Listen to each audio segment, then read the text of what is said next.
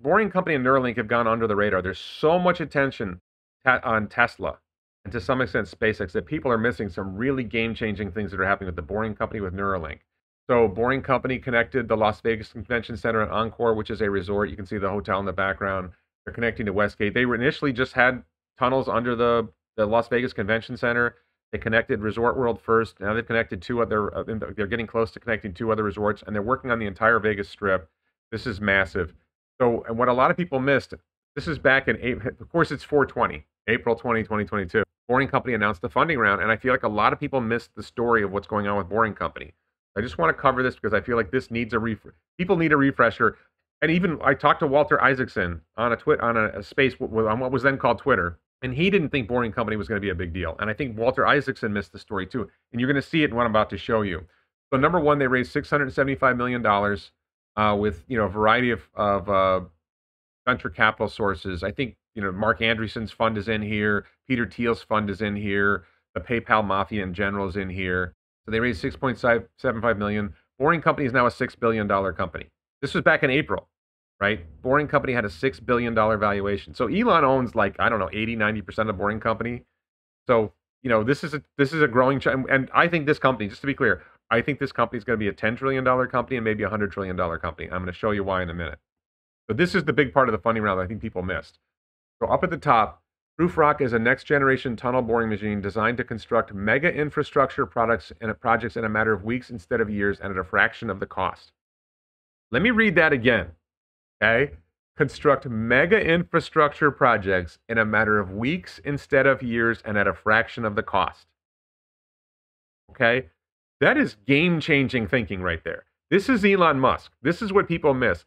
People are used to Tesla. Now Tesla's growing fast, but not as fast as you wanted. What Boring Company is doing is absolutely insane. So the current iteration of ProofRock, called ProofRock 2, is designed to mine at up to 1 mile a week, which is 50 miles a year.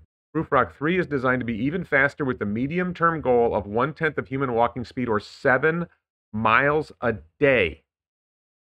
Now, Will from the Boring Revolution channel thinks that these numbers are impossible. Will is a big believer in the Boring Company, and even he thinks these numbers are impossible. I'm going to say I believe the Boring Company. So in the short term, if each ProofRock mines at 1 mile per week, and the Boring Company produces one new ProofRock machine per month, then the Boring Company will be introducing 600 miles per year of capacity. As a point of reference, less than 20 miles of underground subway tunnel has been constructed in the United States in the last 20 years. What they are saying is they are going to 600x tunnel boring development in the United States. Like now. Like it's happening now. Like I just showed you a picture of two different tunnel boring machines. Right? These are two different tunnel boring machines connecting two different resorts. They've got two. They're building one of these tunnel boring machines a month, roughly. So at the end of a year, you have 12, and they do 600 miles a year of capacity. That's with only 12. And then next year, you build 12 more. And then you get to the new one, the ProofRock 3, which is, the medium-term goal. This isn't even the long-term goal. The medium-term goal of 7 miles a day. 7 miles a day is 50 miles a week. So you go from 50 miles a year to 50 miles a week. But I wanted to stress this. I think people are having trouble wrapping their heads around this. If they're able to get anywhere close to 50 miles a week, then forget mega infrastructure projects. You've got giga infrastructure projects coming. So an example of it, my favorite example of this that I think people think is batshit crazy, and maybe it is 4 tunnels from Los Angeles to Shanghai, going up north through Alaska, through the Bering Strait, through Russia, and down through China into Shanghai. I know Russia's an issue. I know there's a lot of problems with it. But if you can tunnel 50 miles a week, and you can produce 12 machines a year, and they'll probably ramp up production and produce more of them, it's about 24,000 total miles of tunnel. At $4 million a mile, you're talking about $100 billion, and you've basically replaced all trans-Pacific air travel. Think if you've ever flown to Asia. I flew from New York to Tokyo. 13 hours, ended up being 13 and a half hours because we got diverted a little bit. You've got weather issues, you've got turbulence, you've got all these issues. Now you're doing it in 6 hours in a Boring Company tunnel where there's no weather issues, there's no turbulence. There's no, the safeties. Airline travel is already extremely safe, but all of a sudden you're even safer. There's no weather delays. It's nuts. And then cargo. Think about all the cargo that's coming from China to the U.S., all the cargo that's transported, and you can imagine runs to a run after you get to the Asian continent. You would run a line over to Northern Europe. You run a line down to India. There's all kinds of potential for this to just be a total game changer. You run it across North America, totally change cargo transportation. You're eliminating the use of nasty diesel. You're eliminating pollution in the ocean. You're eliminating risk. You're eliminating weather problems. Huge changes. They're probably going to do Austin, Texas, and San Antonio, Texas, and a connection between Austin and San Antonio. They're probably, if I was Boring Company, I would do Orlando after Las Vegas, because you would hit the two largest convention center cities in America, and that's going to win over a lot of people who come to conventions. I can see Boring Company having hundreds of thousands of miles of tunnel.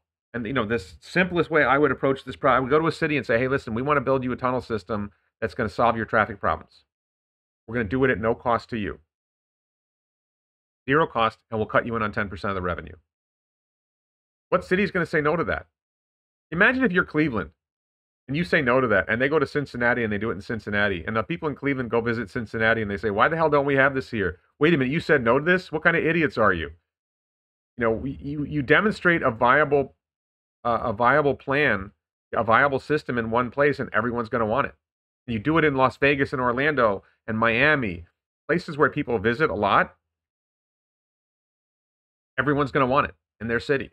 Not just that the people are going to want it, but the government officials who go to these conventions are going to say, wait a minute, I don't care about my people, but you're going to shorten my commute by 75%. Instead of commuting 30 minutes, I'm going to commute in 7 minutes, and it's going to cost me less money. I want this. That's what's going to do it. That's the game changer. Okay, so I'm going to move on really quick. Neuralink announced a funding round. This was this is in the past week. $280 million Series D round led by Founders Fund. That's Peter Thiel's fund. And Scott Nolan works for, I'll show you Scott Nolan. Scott Nolan, partner in the Founders Fund. That's Peter Thiel's fund. Former engineer from SpaceX. Whenever you hear people saying, oh, Elon doesn't know what he's doing, he just hires good people. Well, why would a former SpaceX engineer be pumping money into Elon's companies? He's got Boring Company down there. He's got Neuralink down there. Why would a guy who worked for Elon, if he thought Elon was an idiot and didn't know what he was doing, why would he be investing in Elon's other companies? Because people who worked with Elon realize Elon's really good at what he does. Peter Thiel, right? Peter Thiel, they were rivals. Peter Thiel ran Elon out of PayPal, but he knows a good investment when he sees one. So the team has been working for 7 years. This is about Neuralink, which is the brain-machine interface. It's a chip that you take out about a quarter-sized chunk of skull. You put this chip in. You put these threads that go into the brain, 3 millimeters into the brain, roughly. Each thread has a whole bunch of electrodes on it that's able to sense brain activity, able to read brain activity, able to send information into the brain. The team has been working for 7 years to make this possible, pulling off technical breakthroughs that feel like science fiction. The chance to work with world-class teams accelerating a positive future is why I'm an investor, and even in that category, Neuralink is special. Neuralink is a big deal. And Neuralink, I mean, I just said I think Boring Company could be a $10 trillion company or $100 trillion company. Neuralink, what's the total addressable market for Neuralink? You hear this term, total addressable market. The total addressable market for Neuralink is everyone. If you get to the point where Neuralink really, like we've got our phones, right? If Neuralink basically means we don't even need to hold the phone in our hands anymore, and we have much better communication with the world through a Neuralink, and it's able to help improve our health and do a variety of other things, game changer. Well, there's 8 billion people on the planet. There's 8 billion customers. And we upgrade our iPhones every 2 or 3 years. If you upgrade your Neuralink every 3 years and it costs $10,000, figure 100 million customers a year at $10,000 a year, you just get to insane numbers. And then they upgrade every 3 years. It's just nuts. So, and Elon owns probably 80-90% of Neuralink. So, and I want to mention this, by the way.